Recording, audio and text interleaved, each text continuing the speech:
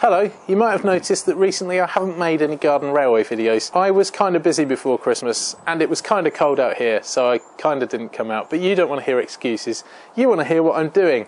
And I haven't really started yet. Yesterday morning was really nice. There was a nice frost out here and I took a few pictures. It's nice to see that the garden railway doesn't all suddenly crumble when we get these sort of weather conditions. Something the frost demonstrated for me quite clearly is what people say about garden railways, that you can't scale down the weather. The way some of the frost had settled, it was actually as tall as the rails. You don't get that in the real world. That is a definite scale problem. My quick look round yesterday morning confirmed what I already knew, that I need to do some work behind the back of the tree, I need to do some work around the front of the tree, and obviously I need to finish the loop down here. Around the back of the tree, nature has taken over a little bit. The track is already getting covered with soil.